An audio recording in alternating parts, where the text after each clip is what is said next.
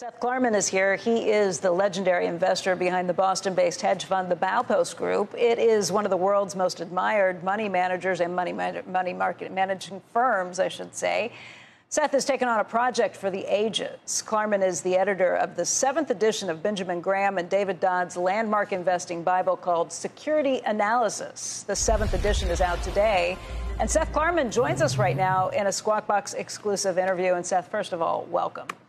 Thank you for having me. It's great to be here. You are somebody who shies away from publicity. I've been trying to get you to come on the show for years. So has Andrew. So we are thrilled to have you here today. Let's talk about the book that brought you here. Great. This book was first published back in 1934. Bad time for investing for a lot of people as you headed into what was the depths of the recession, of the Great Depression. A lot has changed since that time. And I guess the first question is why? What brought you to come in and revise this and bring this version up to date? What made you do this? Yeah. So first of all, it was McGraw-Hill called. That's incredibly flattering. I'd had a good experience working on the 6th edition where I was co-editor, and a lot had changed in the last 15 years, and I felt strongly that there were things that needed to be talked about. And finally, I thought I could pull together a great team. Which you did. There's some pretty impressive contributions that came in. You've got Roger Lowenstein, Todd Combs, James Grant, a lot of people who did this. But what changed so drastically that you felt needed to be addressed over the last 15 years? Yeah. The first thing is we've been in an everything bubble, I think, that a lot of money has flowed into virtually everything. Historically low interest rates, even zero rates, have precipitated that bubble. You've also had a lot of changes in the business world. Technology has accelerated, if anything, and you've seen disruption of all kinds of businesses, which creates challenges and opportunities for investors. So that's another thing.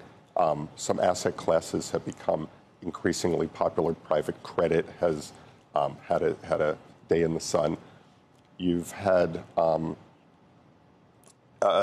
speculation during that bubble in all kinds of things, from crypto to meme stocks to SPACs, in a way that I think, and the book has some important reminders for people about the dangers of speculation and the importance of remembering what kind of environment you're in. When Graham and Dodd first wrote this book, you were talking about a nation where the economy was really dominated by factories and railroads. You talk about things like SPACs, like cryptocurrency. It seems like a pretty different world. What is the common thread that kind of ties all of this together and how you look at the markets? One of the things I really admire about Graham and Dodd writing almost 90 years ago is they knew they were in an unusual environment, being enmeshed in the Great Depression, and yet they tried to write something for the ages. They said, we know this won't be the permanent condition, but we don't know what conditions we will experience. So I think every investor has that challenge, that you have to look at the moment you're in and say, which part of this is real, which part of this may be enduring, and which part of this may look completely different as soon as tomorrow, and how do I position myself, maintaining somewhat of a longer-term perspective, because I think trying to trade day to day is not a game anybody really is well equipped to win. You're a value investor. What does that mean, and what did you learn from Graham and Dodd? The academic definition of value is buy the stock that's cheapest by the numbers. But I don't think that's what Graham and Dodd wanted. In fact, it's clear that they were talking about earnings power and the growth possibilities in a business, even if they're hard to determine. And so I think value has to be determined for every company. The way I think about the market is not that there are growth stocks and value stocks, but rather that all stocks may hold value, but that all stocks also could potentially be overvalued. So you have to have a mechanism, a rubric for figuring out the value of different kinds of assets, different kinds of businesses, and then figure out which ones are trading particularly mispriced. I always thought of, or I used to think of value investors as being people who would steer away from growth stocks, that was a dangerous spot that would be hard to kind of figure out. That was pretty interesting that one of your big positions you've taken is in Coinbase. How'd you figure out what the forward earnings are for that? How do you, especially when you start thinking about things that are hard to value, how do you get into that? How do you look at that and say, okay, this is a place that I definitely see value? Yeah.